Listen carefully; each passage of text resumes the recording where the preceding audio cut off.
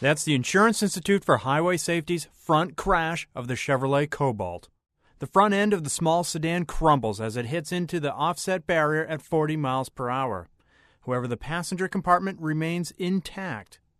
In closer shots, you'll see that once the dummy hits the airbag, it rebounds and hits the roof rail, but head acceleration is low.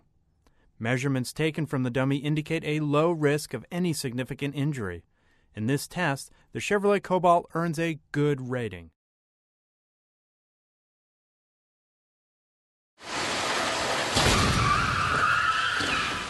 This side impact test is another story. The test sled, traveling at 31 miles per hour, intrudes into the passenger compartment. The driver's head hits the barrier. A skull fracture and brain injuries are likely, and there's a risk of pelvis fracture. As for the rear passenger, head protection is inadequate, and the overall score is poor.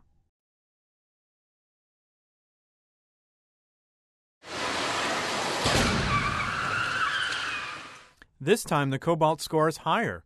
The test sled still intrudes, but the driver and passenger fare better. The airbag protects the driver's head, although rib fractures and internal organ injuries are possible. The rear passenger has a low risk of injury. With the airbags, the Cobalt scores acceptable.